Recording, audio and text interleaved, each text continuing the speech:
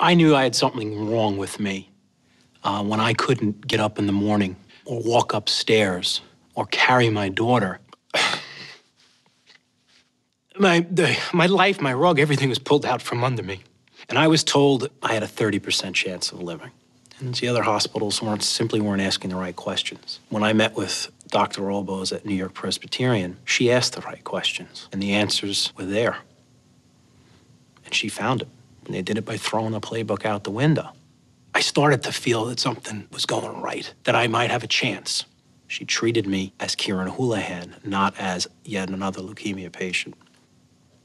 So technically in remission, but 19 days from now, I'm considered cancer-free, cured. I'm gonna have a party.